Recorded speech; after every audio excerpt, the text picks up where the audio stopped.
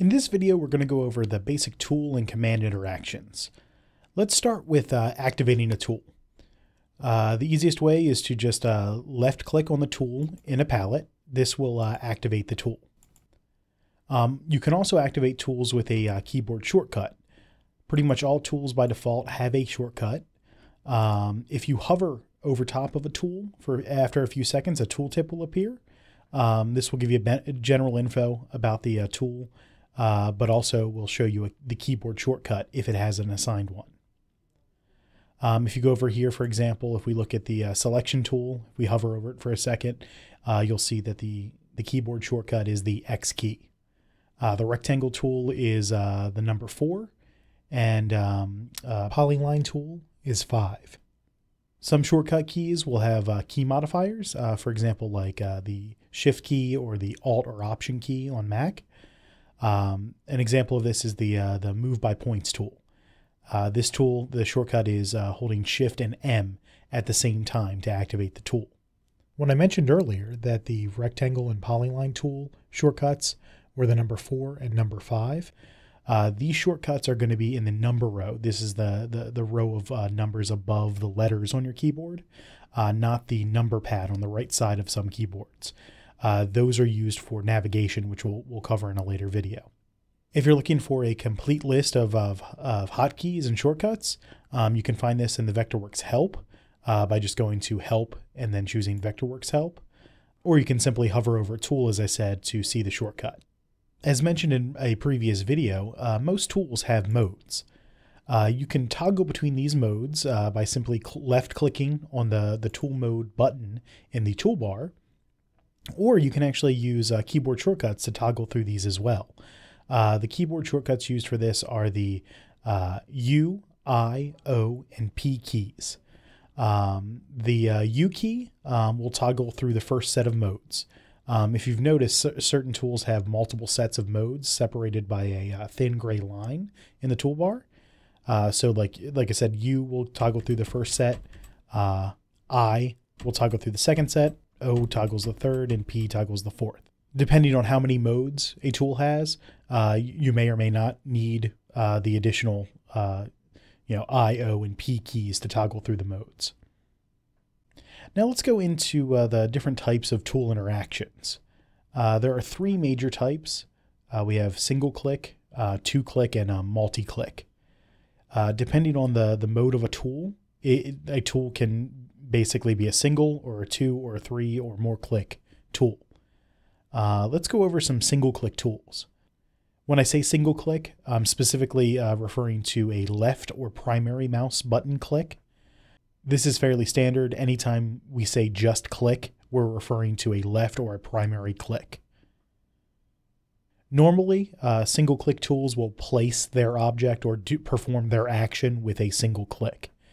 An example of this is the 2D Locus Tool in the basic palette.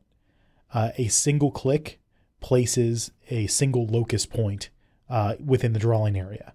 If you move and click again, it will place another locus point. Another example of this is the trim tool. A single click will trim an object while using the trim tool.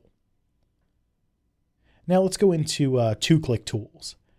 These tools require 2 clicks to create an object or perform an action. Some 2-click only tools, for example, are the line tool, also found in the basic palette. The first click for this tool starts the line. The second click ends the line segment. Another example of a 2-click only tool would be the freehand tool, also in the basic palette. It's very similar to the line tool. First click starts the line. Then as you move around, you'll see it drawing the line, and then the second click ends the line. Now let's go over some multi-click tools. The vast majority of tools are multi-click tools. These tools will have modes that could only use 1 click, but most will have 2, 3, or more clicks. A good example of this is the rectangle tool. The first 3 modes of this tool are 2-click modes. So for example, if we use the first mode, the corner to corner mode, the first click sets the starting corner of the rectangle, and the second click sets the opposing corner. The fourth mode of the rectangle tool is a 3-click mode. This allows you to draw a rectangle at any angle. Another good example of a multi-click tool is the Polyline Tool. This tool is specifically the first mode of the tool, the corner vertex mode. The first click starts the segment, and then each subsequent click ends that segment and starts another segment. This will continue until you double click to end the line. If the final segment ends where the first segment began, only a single click is needed. This will create a closed object. Also, I'd like to note that if you press the delete or backspace key in the middle of these clicks, it will basically undo the previous click or the previous segment. If you're unsure of how many clicks a particular tool mode requires, just check out the tooltip for the mode in the toolbar. This will give you basic information about how to use that particular mode. For more detailed information about a particular tool or mode, the Vectorworks Help is a great resource for this type of information, which can be found in the Help menu, as I mentioned earlier.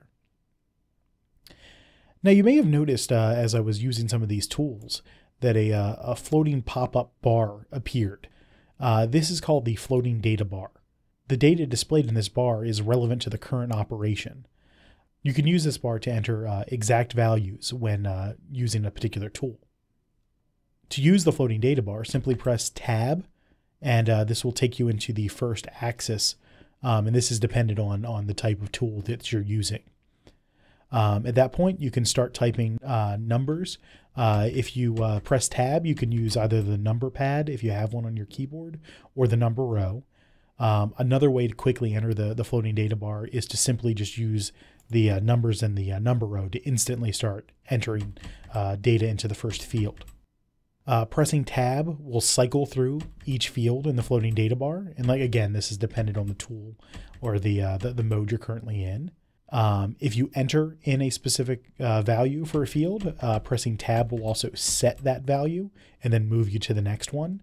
You can also press Enter to accept the set value. Now let's go into commands. Commands normally perform an action on an object or objects. Commands are accessed through the various menus in the software. Many commands also have keyboard shortcuts, just like tools. For instance, some examples of commonly used commands like undo, redo, copy, paste. These perform similar actions as they do in other applications. Another common command is the clear command, or essentially the delete command. In the edit menu, you'll find the clear command. This will remove a selected object or object from the file. You can also press the delete or backspace key to perform this command as well. Typically, you need to have at least one object or multiple objects selected before using a command. Add surface, for example. This combines two or more overlapping objects. Specifically, it would be two planar objects. Like, for instance, I have here a rectangle and a circle. They're partially overlapping. I have them both selected. I then go to the Modify menu in the menu bar, and then click Add Surface. You'll see the two objects have now been combined into a single object. The Extrude command is another good example. This command is found in the Model menu. This command will give a 2D object a Z height or an extrusion height. So if we take this basic rectangle here, for example, select it, go up to the Model menu, go down to Extrude. The Create Extrude dialog will then appear, and we can set an extrusion height. You can see we now have a 3D object. It has a height in 3D space. Coming up in the next video, we're going to go over basic navigation in the software.